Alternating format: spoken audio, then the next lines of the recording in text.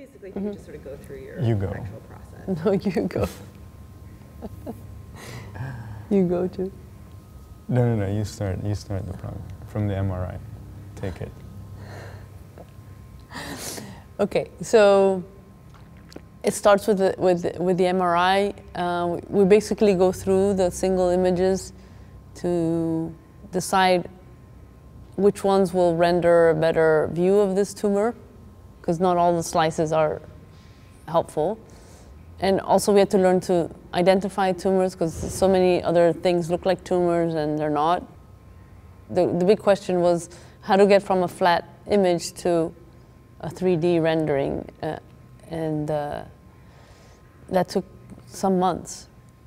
And once we got the thing printed out as a tumor, we just had the basics, right? So we had a plastic printed tumor, and it was, for us it was an accomplishment, but it wasn't the end. It was just really the beginning of a process of producing art. The literal taking of an MRI to the 3D print was long. It was really the main backbone of the whole project, but it was just, once we got it, then it was just the beginning.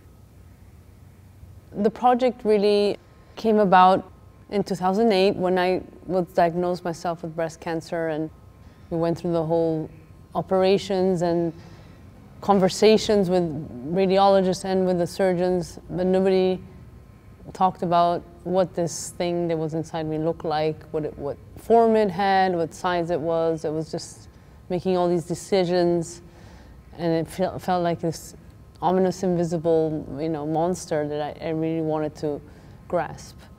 So as an artist, I wanted to see what was inside me. I was so scared when I walked in there, but as soon as I saw my breast from inside, I was totally interested, enthralled by it. And as Abou said, I also found it beautiful, even with a tumor there.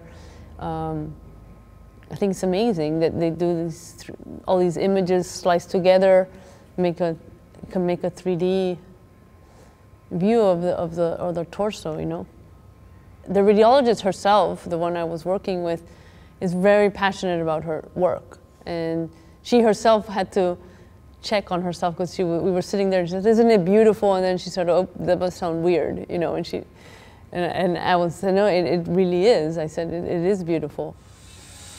One of the things we chose to do was to use bronze, and to use a very old technique of mold making and wax and poured bronze.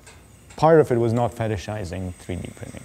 Part of it had to do with the fact that we wanted this solid material also.